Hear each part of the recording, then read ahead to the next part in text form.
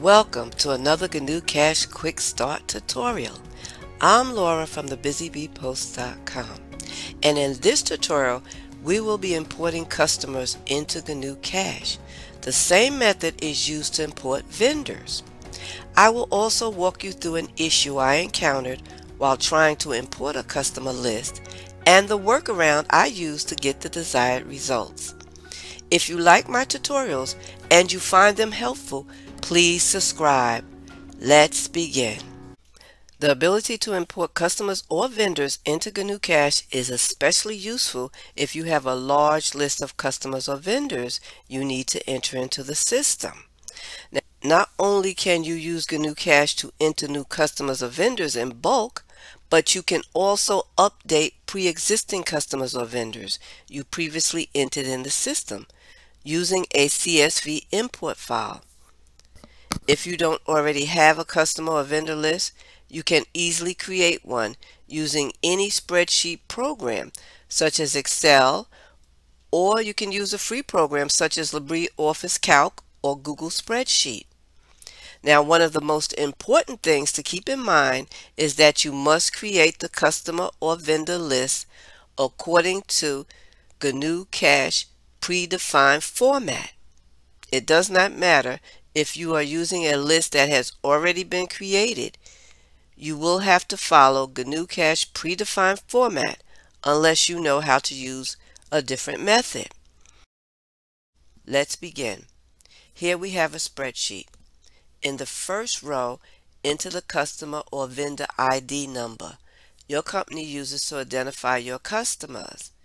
Now, if you wanted to update a customer or vendor you previously entered in the system, you must enter the customer or vendor ID number exactly as it's listed in the system for the pre-existing customer or vendor to be updated. For instance, if the Gnucash ID number for the customer you are trying to update is 00010, then entering the number 10 would be incorrect and would be considered a different customer number. Now, another thing I want to point out about the ID number is if you want to or already are using the Gnucash counter system that automatically applies the number to the next new customer or vendor entered in the system, then leave the ID field empty and Gnucash will automatically generate the customer or vendor number for each new entry for you in numerical order. Next, you have the company name. Then you have an additional name field you can use to enter a contact name. Address 1, here you can enter the street address. Address 2, enter the company city location. Address 3, enter the state the company is located in. Address 4, enter the zip code. And you can also enter a phone number, a fax number, email address, and you have a notes field you can use to enter notes you would like to enter about this customer. The next fields apply to the customer's shipping address.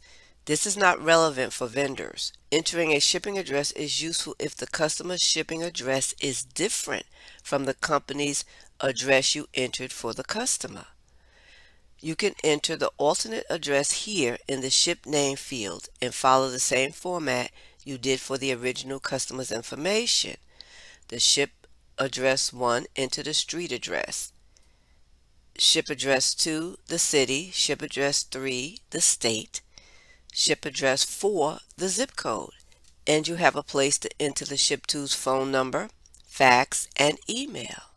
Once you are finished entering your data and you are satisfied with your entries, it is a good idea to make a backup copy of your list because in this next step, which is very important, it can make or break your import session. You have to remove, I will say it again, you have to remove the header rows by deleting the top rows and then save the file as a text CSV file. Otherwise, the import will not work.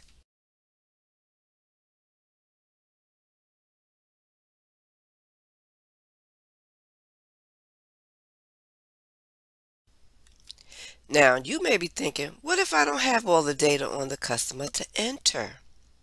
Well, according to the Gnucash documentation, all the fields are optional except the company name, and at least one of the four address lines of the billing address must be filled in. But when I tried entering the minimum data required, I ran into a little issue. And in this tutorial, I will show you the difference when I filled in the majority of the data fields and when I only entered the minimum required data, and the workaround I used to get the desired results I was looking for. Let's begin. In this first example, I have a copy of a completed list of customers I will import into Gnucash. I've removed all the top row headers as required, and I filled in all the data fields except the note field and the facts field, which I left blank. To import the customer or vendor data file, select File from the menu bar, then Import, and then Import Customers and Vendors to open the new Import dialog box. Choose the file to import from your computer. By clicking on the Open tab on the left-hand side, select where on your computer the file is located. I will select Documents since my file is located in my Documents folder. I will navigate to the file and click on it to select it.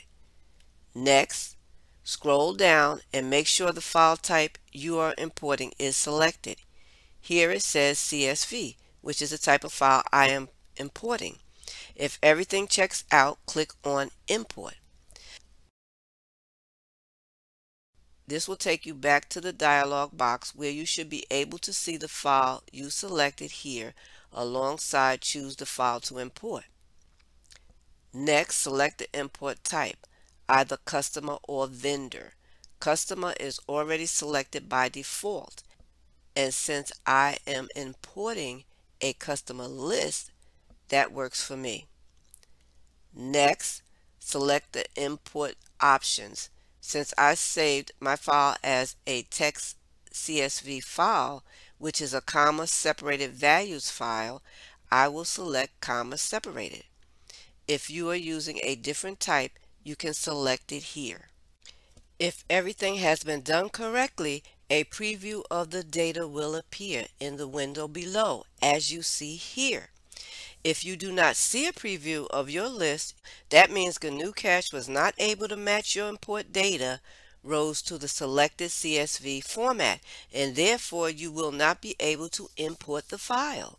If everything is successful, you can verify if your data is listed in the correct columns here by using the scroll bar on the bottom to scroll across the screen. If you are satisfied with the results, click on the OK button to start the import. A successful import will display a report that tells you how many rows were imported and that none was ignored.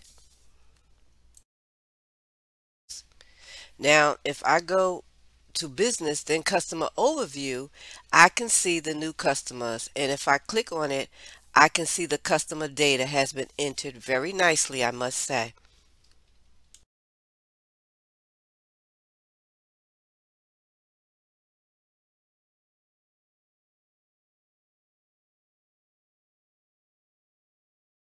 In this next example, I decided to create a customer list with custom ID numbers and the customer's name and address and nothing else. Here I've already uploaded the list. Next I will select the list type, and as you can see here, there is no preview. And if I click on the OK tab, I get an error message that says the 4 lines were ignored. Now supposedly all the fields I left blank were optional.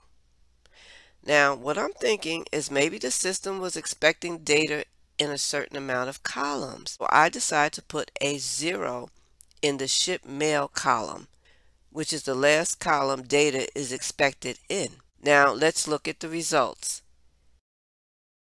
Here I've already uploaded the new list with the 0 in the last column. Next, I will select the list type. And as you can see here, it is the same list, but this time it shows up in the preview, meaning it's a good list. And if I scroll across the columns, you can see the 0 I entered in the last column. And when I select OK, the import report indicates it was successful and no lines were ignored. And if I select Business Customer Overview, I see the customers I imported with the custom ID numbers starting at 250. So I did all that to show you that sometimes you might have to tweak things to get the results you're looking for. But the main thing is to follow the pre-designed format for entering the data.